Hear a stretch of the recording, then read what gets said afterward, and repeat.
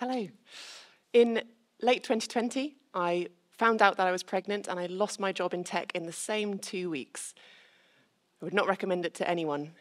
So if you've ever been pregnant, you'll know, as exciting as it is to be starting a family, you know that gut-wrenching fear of, what does this mean for my work? So, as a woman, will I be passed over for a promotion? Will I be sidelined in the office? How much maternity leave can I afford to take? Or in my instance, I was thinking, how will we provide for a family at all? So I hardly told anyone. I told my parents and a couple of close friends, but I was so terrified that it would jeopardize my chances of finding another job. So while growing a baby, I applied for 102 jobs and I got rejected for 101 of them. I still have the spreadsheet, actually, to prove it. I did around 40 job interviews during this time, obviously, keeping it a secret that I was pregnant. And so joining these video calls, I put my smart shirt on, get my flashcards, bright smiles. But I think because I was so scared that they might know that I was pregnant, they would somehow find that out, even though it's, on a video call, they can't see my stomach. And I think I was just seeping desperation, and I just wasn't getting anywhere. And because my job it feels like very much part of my identity, so if I don't have a job, then who am I?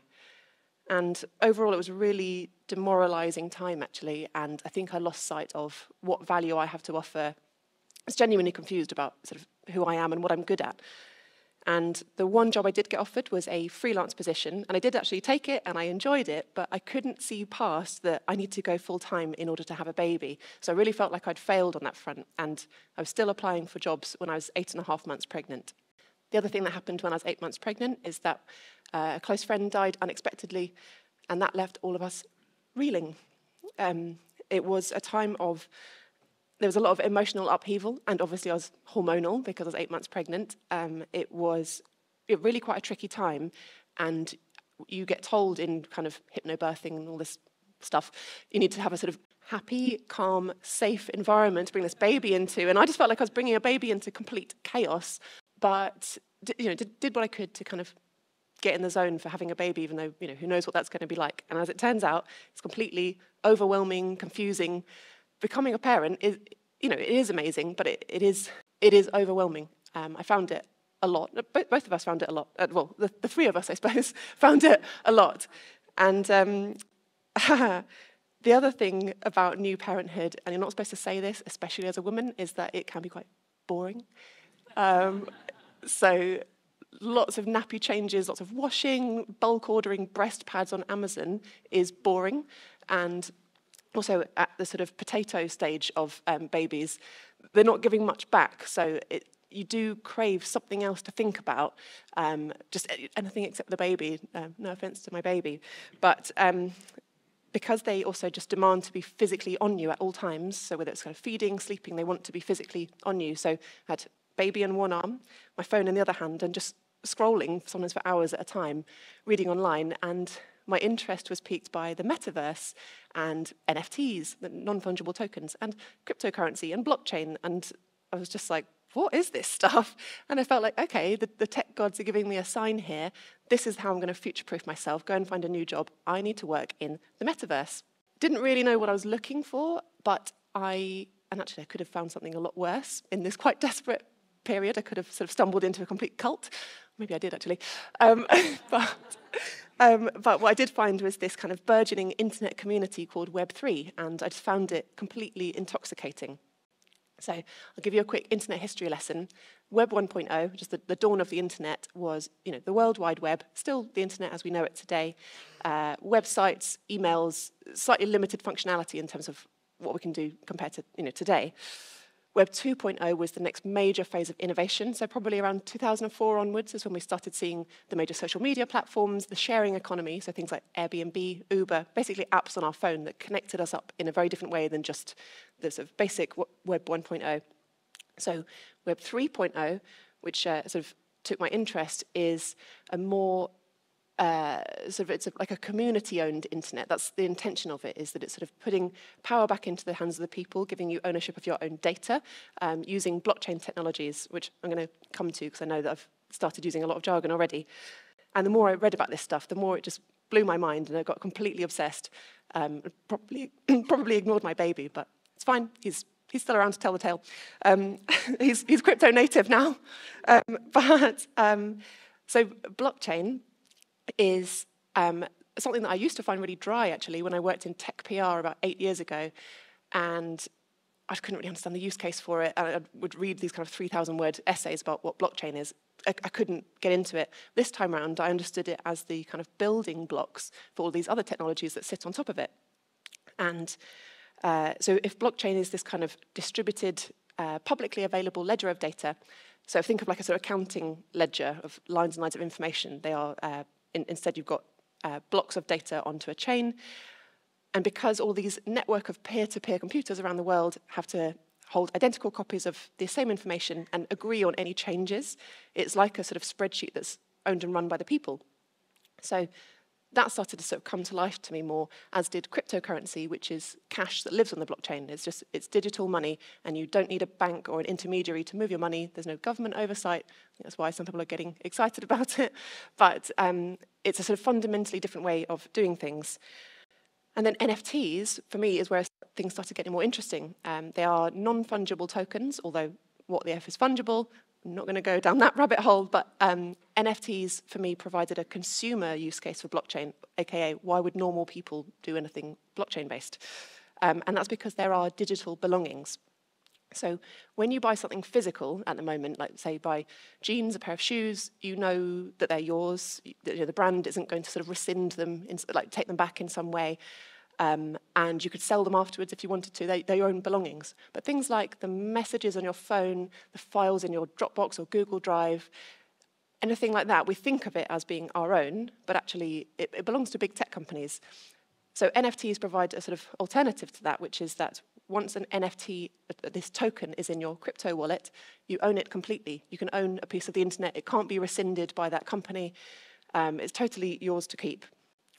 And an NFT might give you membership. It might be sort of membership to a community. It might be a piece of digital art. It might offer you some kind of real-life perks. It almost acts as like a sort of voucher. Or it might prove ownership to something like, it could be your house deeds, could be a non-fungible token. So the more use cases I learned about, the more I kind of thought, okay, yeah, I can really see why other people are getting excited about this. DAOs were something else that caught my attention. Decentralized autonomous organizations. I know there's a lot of jargon. I don't know who comes up with this stuff. They make it sound so much more boring than it is. But a DAO is like a sort of cooperative that is on the blockchain. So think of like a company without a boss. Everybody has tokens where they can vote on decisions together, where it might be sort of funding something new or building a new tech product together. And then finally, the metaverse is a sort of 3D internet where, in theory, you'll be able to use these other technologies that you might be able to sort of wear your digital avatars, NFTs, move them between different virtual worlds. And I'm starting to lose people here. But just know that this stuff is coming and it's going to start feeling much more normal. So I also had the Web3 overwhelm, definitely. There was a kind of a period where I could barely sleep, which was quite badly timed with having a young baby. But it just felt so exciting. I felt like I was taking a degree in the space of a month, reading white papers about Bitcoin and blockchain and talking to other Web3 obsessives on Discord, which is like a sort of glorified AOL chat room, if you're old enough to remember those. And alongside my excitement, I was feeling that was very jargon heavy, and there's a lot of slang actually, because it's this kind of special community. And for example, everybody says GM to each other all the time. It just means good morning, but it's the kind of universal Web3 greeting. There's also things like when Lambo, which is when am I going to get my Lamborghini because I've made so much money on my NFTs and crypto. So I know it all feels quite silly, but that is also an element of sort of gatekeeping and excluding of like, you're either in the club or you're not in that club. And I could also see there were hardly any women in this club. And that kind of it did concern me, and I didn't feel represented in this space, and knew that I wanted to change that somehow. And actually, to be honest, a couple of years later, that's still kind of the case. Women are very much in the minority. Unlike historically male-dominated industries, Web3 is so new. I mean, blockchain's been around for about 10 years, but Web3 generally is this brand new thing. Most of you probably hadn't really heard of it before today. And so it shouldn't be completely male-dominated already. We haven't got decades or centuries of like, well, it's always been this way. There's nothing we can do. This is brand new. So if Web3 is supposed to be a utopian vision for a democratized internet in the hands of everybody, then it's not really answering on that. It's not really working for 50% of the population, and I do find that concerning. We are on the brink of a major technological revolution, and I think women risk being left behind. Now, alongside the overwhelm, you might also see in the media that it feels like Web3 is maybe just a fad. There's a lot of skepticism and cynicism around these technologies. Sometimes that's not unwarranted, but there are some really brilliant use cases, and this technology is sticking around. We're going to see wider adoption of a lot of this technology. Over the next 5 to 10 years, I think it's going to be much more normal to be using these things. Things like, you'll have an NFT as like your insurance policy, or there's any number of things. You won't be thinking like, right, now I'm going to sort of participate in a DAO, or now I'm in the metaverse. In the same way as now you don't think, right, I'm online now. We don't sort of see it as distinct in that way. However, there is a risk that this utopian vision could be more of a dystopian nightmare, I think, because things like the sky-high prices of NFTs and cryptocurrencies is prohibitively expensive for the majority of people. So it's not accessible. And you've also got a lack of women, a lack of female founders. So 9 out of 10 Web3 startups don't have any women at all on their founding team. And there's also an always-on culture, whether you're talking about the consumers and community or people actually running these businesses. And either way, it can lead to burnout. I know you might be thinking, why does any of that matter? Are we not just talking about buying JPEGs on the internet and wearing VR goggles? It is quite easy to trivialize tech, but I think the long-term impact of this is going to be non-trivial, because the businesses being built today are going to be the unicorns of tomorrow. They're going to be the sort of Facebook, Twitter, etc. of tomorrow. I really believe that. If tech is supposed to be about augmenting the human experience, if you start having those issues at that micro level, when those businesses scale, those problems are going to be magnified. And I think AI, artificial intelligence, is going to have a role to play there. It's adding fuel to the fire, or actually I see it as kind of like caffeine, which is sometimes it just helps you do stupid things faster. And that's what it does for me anyway. But we are at this quite important inflection point at the moment. I think it mirrors the dot-com boom as well. So if we had the dot-com boom and subsequent crash, we did still ultimately adopt those technologies. They stuck around, and sort of large businesses came out of that. And I think we've got a sort of equivalent happening at the moment. We're in this sort of MySpace and Bebo era, and we will see the next Facebook, Twitter, etc., Airbnb, Uber. We're going to see all of that. And those are the sort of tiny businesses making decisions today, building in private, in public, whatever. And think about all those decisions that they're making, hundreds, thousands of decisions that they're making just on video calls, in cafes, meetings, etc. And who is making those decisions? Is it going to be the same quite homogenous group of people that were making the internet of today and all of those decisions? Is there maybe an opportunity to change that? Because when you look at Web 2 today, or big tech, actually nobody would call themselves Web 2, but big tech today, there are some solutions being brought in to address inclusion, but those are to address yesterday's problems that have caught up with us. So what we need to be doing, we shouldn't be fixing things after the fact. We should be thinking about those solutions now. Can we start planning tomorrow's solutions today? I knew that as an individual, I only represent one facet of diversity, or I can't represent all of it, and I also can't fix the whole internet. But I knew that the lack of women part was something I could start to address. So while I had my small baby, I was registering a domain name. I was jumping on Twitter Spaces at 2 in the morning while doing nappy changes. Actually worked quite well with having awkward sleeping hours, and started educating other women about Web3 and created a bit of a movement around it. So I was hearing from other women that they were finding the jargon and the technology quite overwhelming, so I created educational resources. I could see there was a lack of women in Web3 startups and scale-up businesses, so I created a jobs platform. And I was also hearing from women that they wanted to connect with each other, to sort of ask each other questions and learn together, so I put on events. I also knew that if I was going to get this many women into Web3, you have to make sure it's good when they get there. So we've been starting to work with other sort of larger Web3 companies and other big brands to do what we can to build thoughtfully for what comes next and start to build with inclusion in mind. So I'd like to ask you to reimagine the internet. We could have a decentralized internet, which puts ownership of your data back into your own hands. It'll be a more immersive internet with the dawn of the metaverse, which will free us from the sort of rectangular screens of today. And hopefully a fairer internet, where the diversity of people building the products at every level should be representative of the amazing diversity of people using the products, because technology should be in the hands of everybody.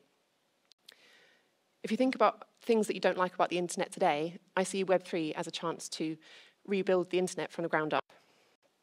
So what should we be doing to build a better internet and hopefully avoid dystopia? We should be getting rid of jargon. I know I keep mentioning this, but it is so excluding and intimidating if you're outside of this area. And so we should be breaking down the acronyms, explaining the use cases of why is any of this technology actually interesting or beneficial to humans, rather than sort of trying to explain it in terms of like how amazing this revolutionary blockchain technology is, because that makes people switch off. Learning about emerging technologies is a way of future-proofing yourself, as it was for me.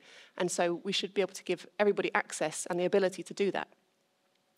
Secondly, we need to make Web3 work for parents. At the moment, we need to be de-risking careers for women, especially in this space, because they are sort of chronically underrepresented. It shouldn't be the norm to be online for every time zone, and sort of, yeah, if crypto never sleeps, well, neither do babies, and neither do their parents. So it is leading to a lot of burnout. It's not working well at the moment, I would say. And connected to that, very few startups and scale-ups have a parental leave policy in place. And so anyone that dares to get pregnant is going to be negotiating on behalf of everyone that comes after that. Women do risk being left behind in the next technological revolution, but I would say it's not too late to change that if we act now. Back in 2020, I was feeling desperate, I was feeling like I was out of options, but if I hadn't got to that point, I wouldn't have fallen down the Web3 rabbit hole, and I'm so glad that I did, because today I've got 2 toddlers in my life. I've got my baby and I've got my business. We're turning a profit, we're educating thousands of women and doing what we can to make it work better for everybody. So now is our chance to reimagine the web differently and better than Web 2, the internet of today. So it's time to build a more equitable internet. Thank you.